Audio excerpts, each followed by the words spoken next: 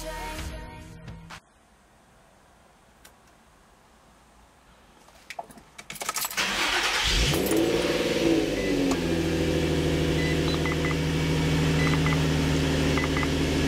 in today's video what I want to go over is the rear diff bushing.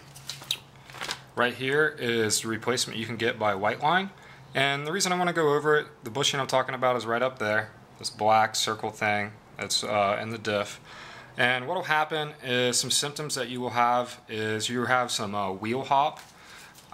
When you go to do an aggressive launch, your tires will actually hop a little bit because as the differentials trying to put power down from the drive shaft, that bushing, what happens is the OEM one actually has oil in it, and I'll show you a picture of that later.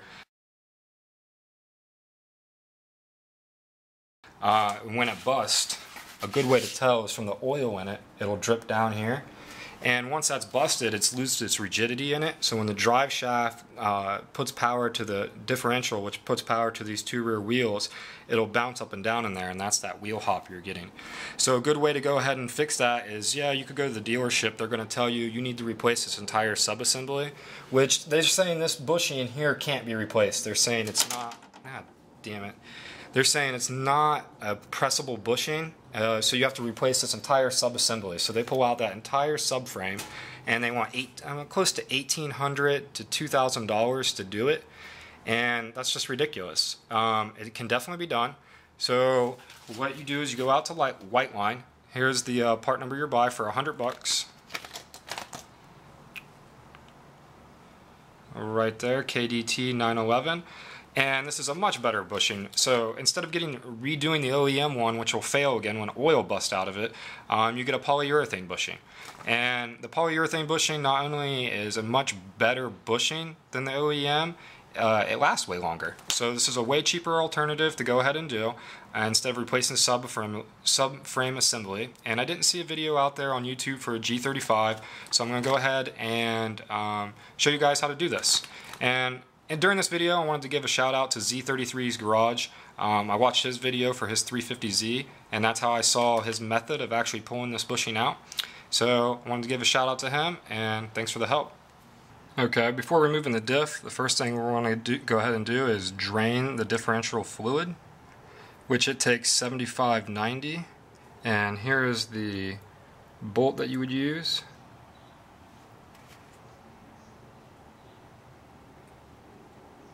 H10 right there.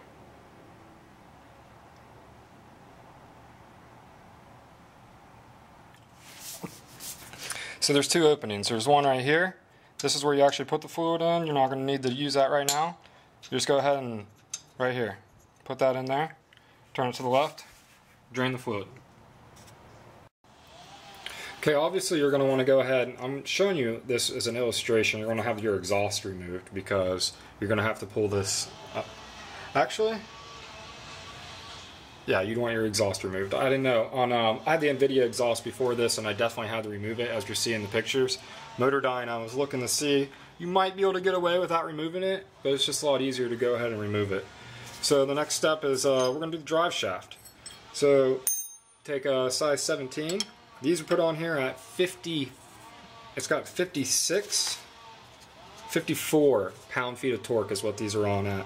So once you go ahead and break those free, and here's the spec on that if you're interested in looking. Right there, it shows you what you need to do. So go ahead and loosen up those bolts, and then on to the next step. Next step is we're going to remove the axles. So here's the service manual, a shot of it, what it says. They're put in, as you can see I have it highlighted, they have the torque on it is 52 pound-feet is the nuts. And the wrench that you would use is a 14. So right up here. So I used a torque wrench to break it free on the one side. You're going to take another ratchet over here like this, and then you go ahead and just break this free, and then it's round the robin. Start spinning it, have the car on neutral, and this will be able to spin freely, so you can go to one bolt, to the next bolt, to the next bolt. Okay. Now when you get these your axles out, a thing that they note in the service manual, and you're also seeing in my pictures, is to use a bungee cord. You want to use a bungee cord to just not let those dangle there. So as soon as you get those out, you want to take a bungee cord and wrap around and hold them in place. Which you're going to be able to go ahead and see because I went ahead and did this. I did this job about 4 years ago, I think it was. I did it in 2014, beginning of it. So close to 4 years ago. And at the time I didn't videotape it. What had happened was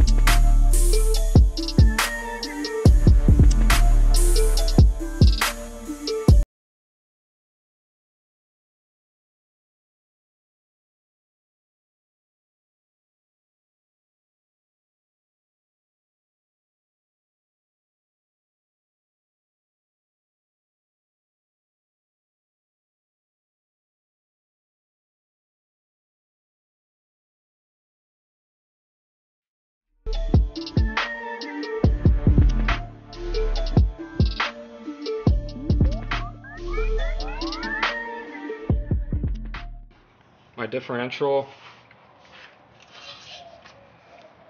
in the very front of it, it was dripping a little bit of oil. So since it was dripping oil, I want to go ahead and replace the seal in it. And since the seal is in the very front of it, as you're going to see, the only way to really replace it was to pull out the whole pinion gear.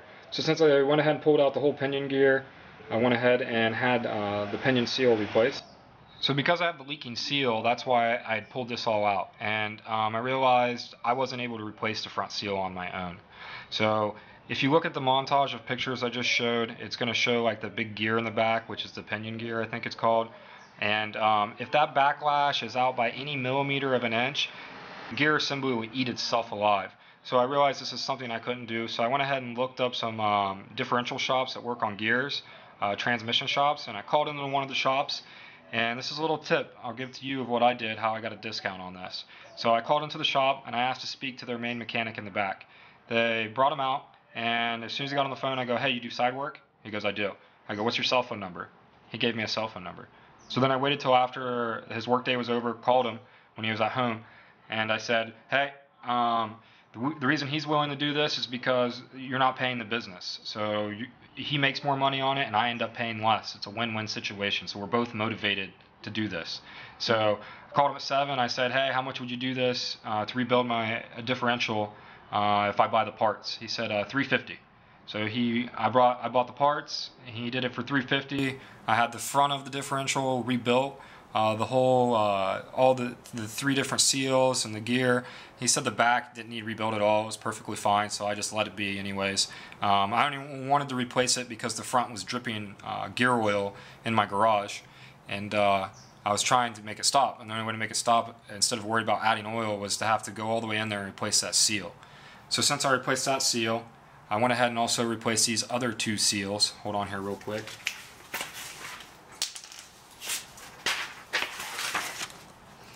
So I went ahead and replaced these 2 seals also.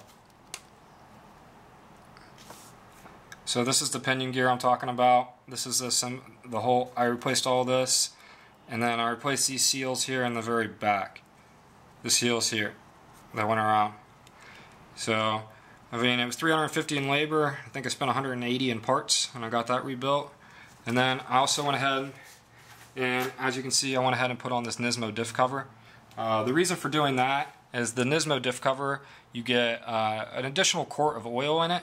So instead of, I believe it takes 4 quarts of 75/90, I only use AMSOIL. It'll hold a total of 5 quarts. So not only does it have a higher capacity, the fins on it, as you can see here, they're just like a computer heatsink. The fins help actually keep the diff oil cool as air passes from the underneath of the carriage past the differential. So if you're looking to take that cover off, there's no need for you to actually do it. If you're looking to go ahead and put the cover on for yourself, here's the sheet on it, and I believe the spec on that bolt is 32 foot-pounds, not very much at all.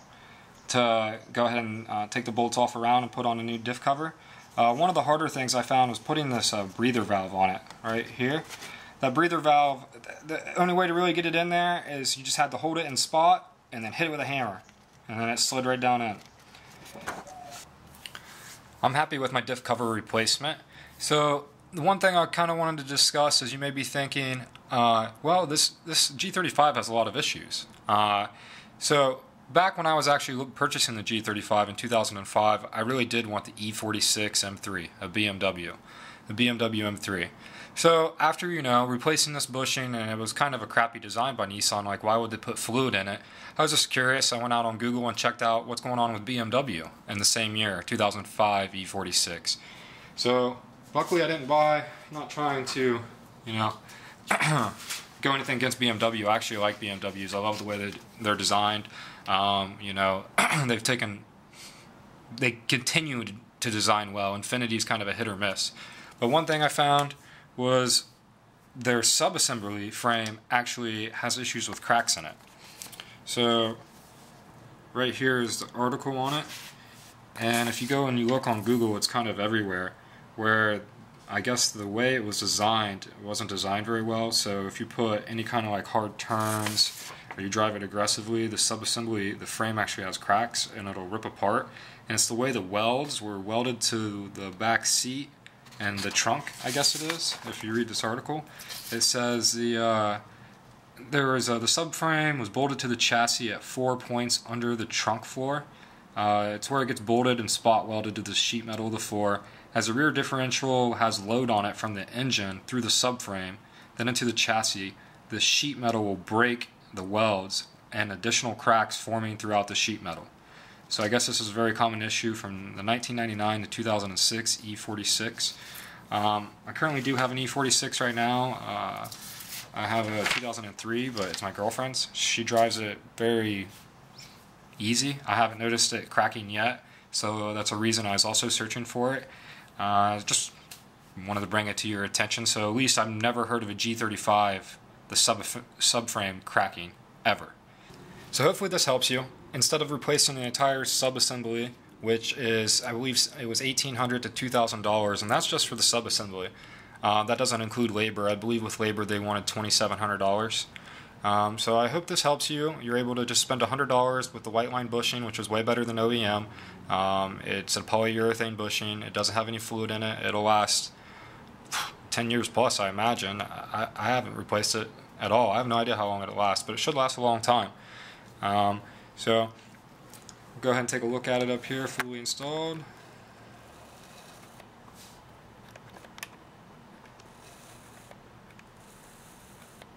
And back to the pictures I was showing. So when you get to this bushing here, let's see if I can get my finger here.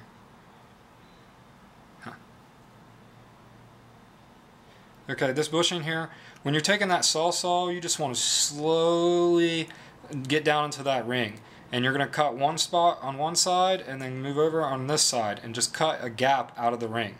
Once you cut a gap out of that ring, it'll basically just pop out. And then you go ahead and you slide the ring out, and then you're able to go ahead and slide this new polyurethane bushing in. It's fairly simple. I put my polyurethane bushing in the freezer while I was doing this. I don't know if it helped or not, just to make sure it slid in with no issue. I just slid it in with my hand. Because if you don't want to take a hammer and try to hammer it in, because it's a polyurethane bushing, and the rubber, it might bounce back and the hammer hits you in the face.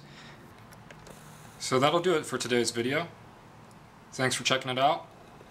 Please feel free to leave comments below, hit like, and let me know what you guys think. See you guys next video.